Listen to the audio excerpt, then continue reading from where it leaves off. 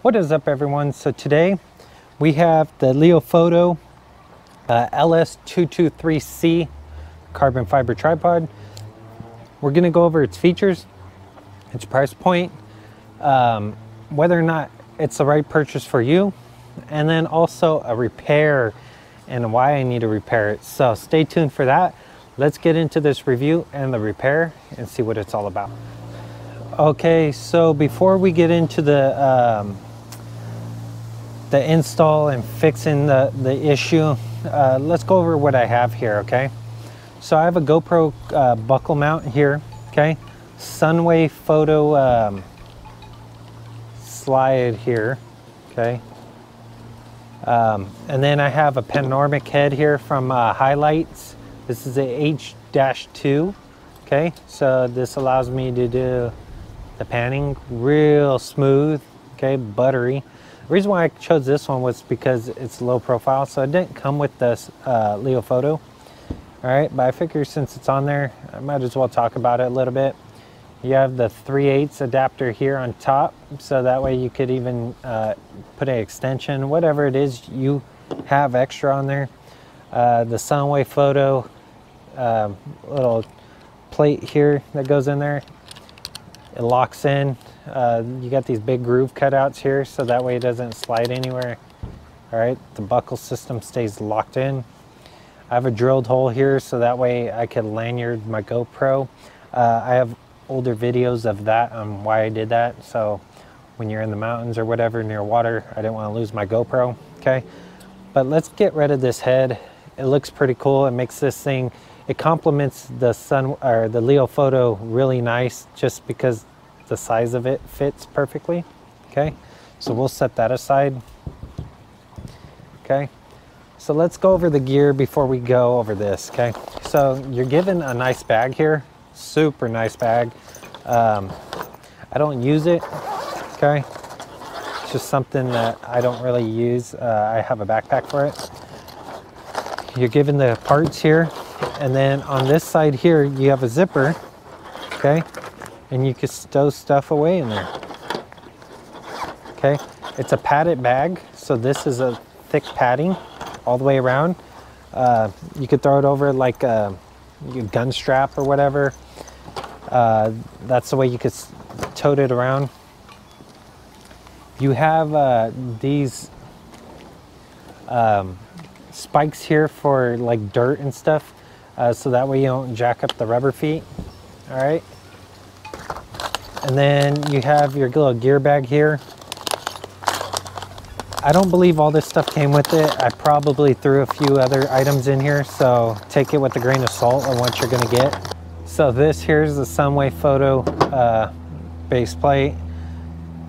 This, I believe, may have been with the Sunway, so I wouldn't consider that part of it. This here probably more than likely came with this. It attaches here, so that way you could hang this off your backpack. Okay. You have an adapter here, which probably came with this. So it's a 1/4 to 3/8 thread. You have a 1/4 right there to 3/8 thread adapter. Like I said, I don't use this stuff. I usually just stow it together because this is a nice bag and I was able to keep all this stuff with it. I have a little screw here, probably didn't come with it, I'm not quite sure. Same thing with these, you have a screw and a screw.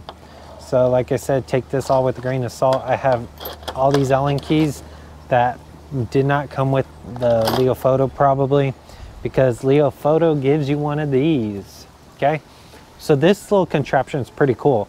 You have an Allen key here, pops out from the side, everything's together. You have another Allen key here, another one here to tighten up all your screws and stuff. You have a bottle opener here to crack open those cold beers, and you have a flat piece right there for like a flat blade. And then you have a little clip so you can hook it on your backpack and don't lose. So enough with the stuff that probably didn't come with it.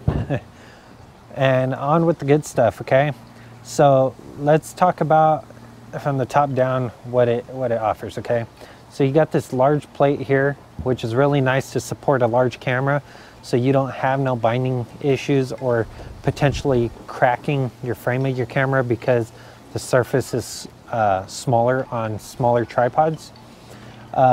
You have these cutaways here for vents, so that way it makes this whole thing lighter.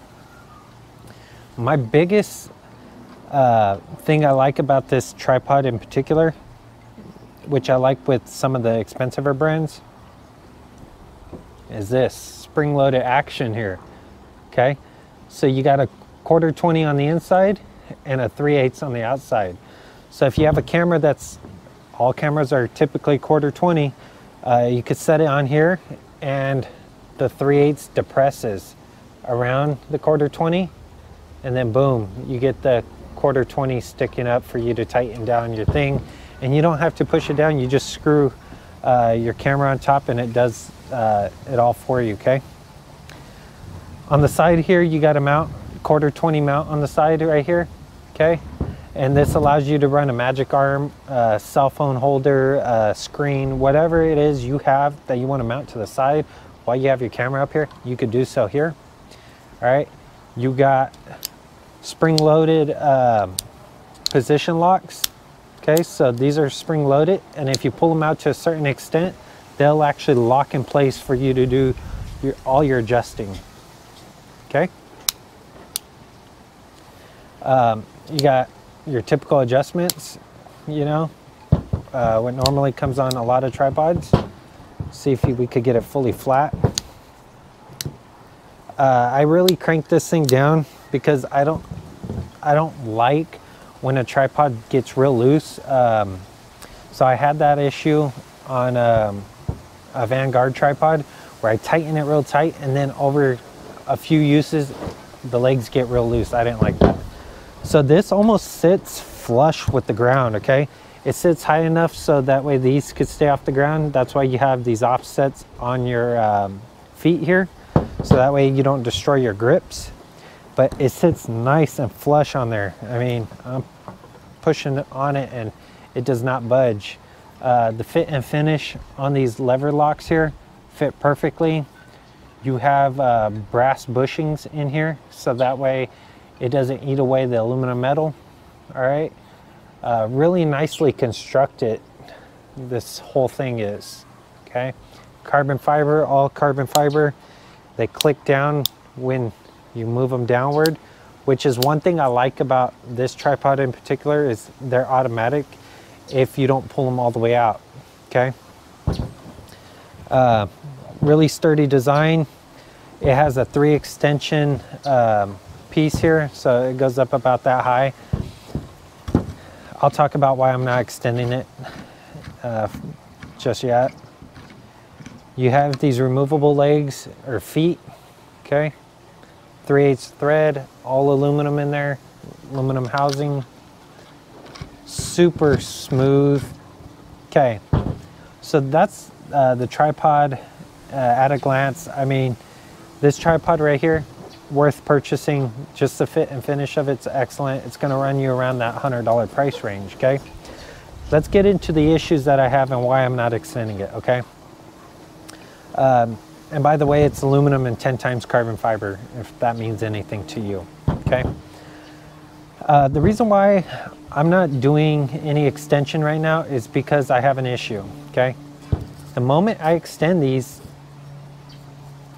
all right, it gets real gritty. And it's because, not that one, that one's okay. Okay, we'll take this all apart because we're gonna do a repair right now. Anyway, that's the issue right there. So a few of these did this, but as you can see, it's broken. So these plastics are super, super paper thin, and they break really easily. I didn't really use this tripod a lot, to be honest with you. I probably used it maybe a handful of times, like 10 times, and it's already destroyed itself.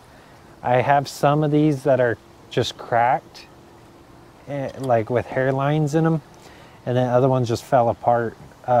And the way I noticed is when I unscrewed it to take out each one of these legs, I could feel a grittiness.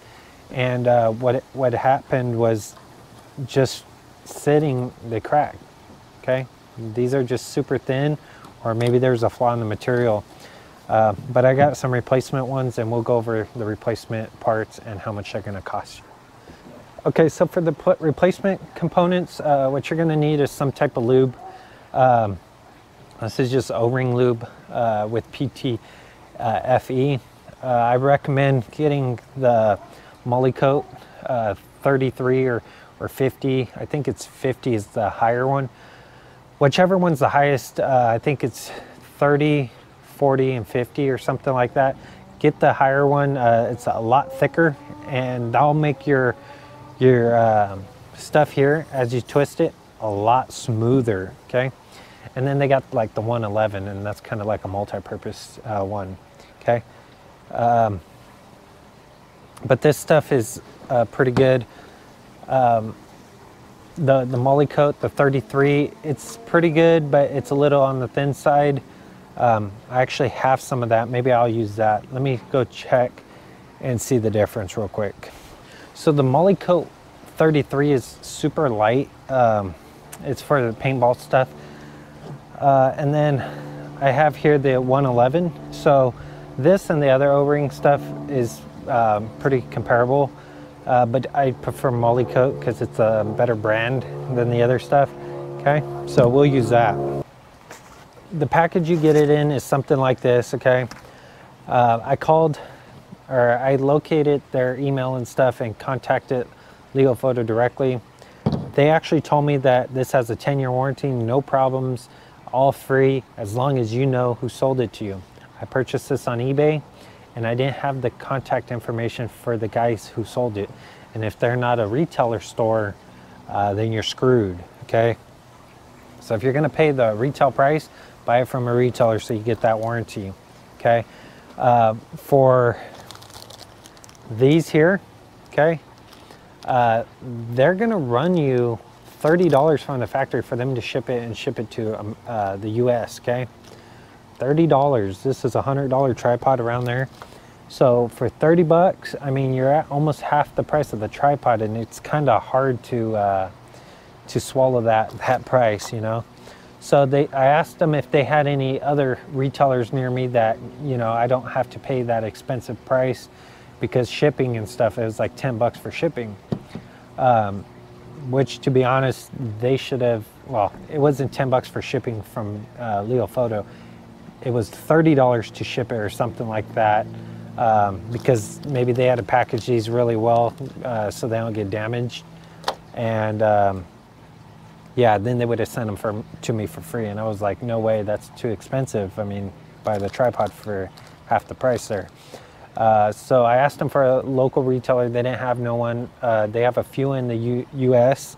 And I contacted them. And the one that gave me the cheapest price was around $20, or $20 flat for one of these, okay? And I told them I'll take it. So what they ended up doing was they ordered it from Leofoto, and then they shipped it directly to me. And that was nice on their part, because technically I didn't buy it from them, so they didn't have to do that. But they got it at a cheaper price because they buy in bulk, so they had everything shipped at once, so they get a cheaper deal, okay? So I paid 20 bucks for these plus with shipping, okay? And here's the card. So they do Sunway Photo, like all those brands, right? Pause it if you're interested in that stuff. And then here's their contact information. So shout out to them, because they were willing to do that for me.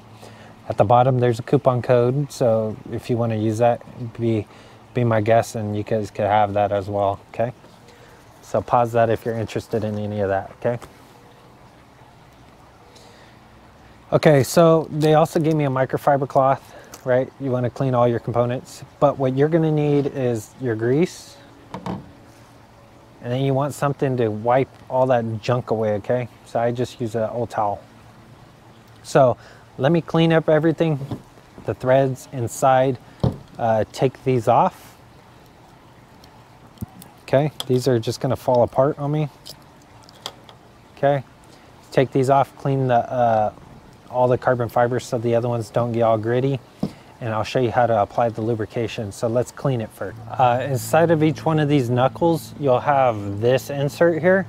So you want to take this out. The way it's designed is there's a slit here, so you want to bend it in and then fold it on top of itself, okay? And then that'll allow it to collapse. So remember how it's taken out. Here's a ring here. Here's a ring here. It's gonna go down into this. So that way you could clean out any gunk that's in there. Same thing for these, just undo them. And then this will just slide right out. Clean all that stuff. All right, so let me get all this cleaned up, the rest of it, and then I'll show you. After taking off all this stuff, of course I left this here to block out the wind because this will go blowing. But you're gonna notice you have a slot here and a slot here on this side. Well, inside these little sleeves here, you have a nub on one side and a nub on the other, okay? So that's what that looks like. Here's one of the broken ones, okay? Should be able to see that nub on them. What you're gonna wanna do is, after you cleaned all that, now you need to reassemble, okay? So you need to make sure this leaf is in line with the cutaway. Be very gentle with this because you don't want to break these after you just spent 20 bucks on them, okay? So you want to twist them, and then they'll fit in, they're perfect, and then you squeeze them together, and then they lock them in, okay? One thing is, I don't have confidence in this stuff here. Sadly, to me, it feels like there's a possibility that it could break again. These are just super thin. Spending 20 to 30 bucks to fix your stuff, then by all means, I mean, this could be a nice tripod for you to purchase, but keep in mind that I've never had these break prematurely, not even using this tripod harsh, as fast as these ones broke. So keep that in mind, you might have to spend some money. Yeah, after you put these on, what you're gonna need to do is apply grease to the threads here and to this thread here, okay? So apply the grease. Do not apply it to the inner threads here because when you screw them on, it's gonna transfer, okay?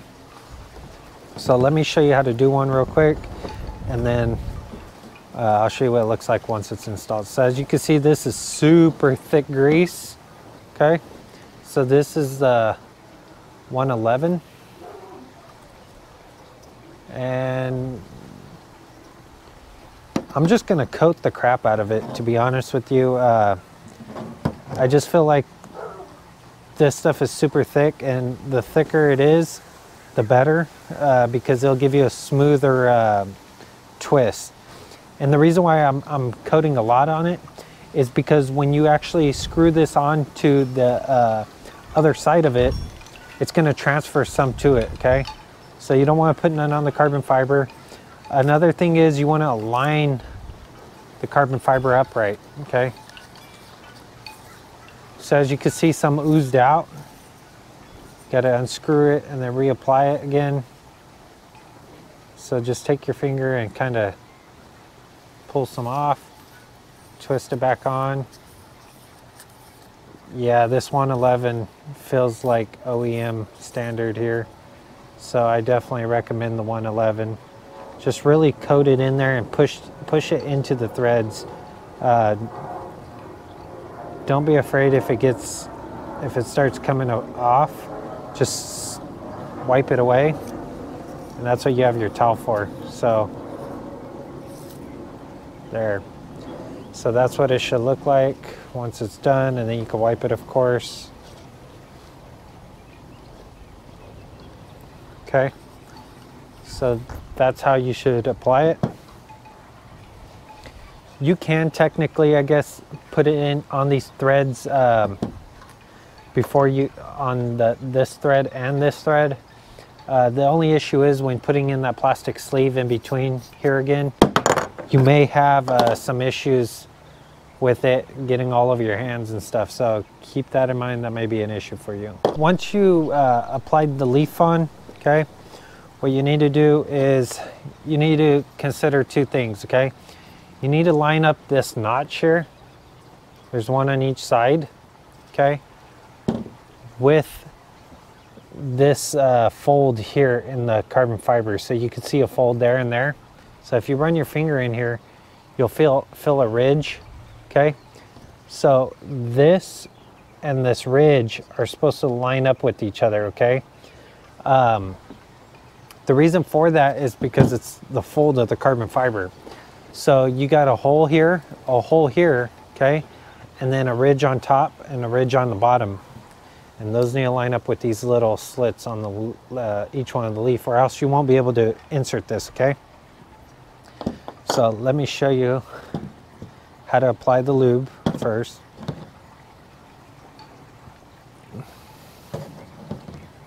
So what I like to do is apply it at the bottom, because when you thread this on, it's gonna work its way up. So apply it to the base of the thread and work it into the thread itself, because it does you no good if it's on top of the thread, especially if it's this thick stuff,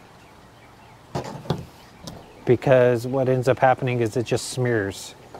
It smears it all the way to the top.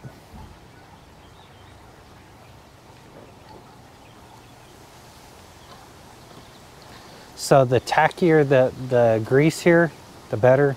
It'll just give you a smoother knob.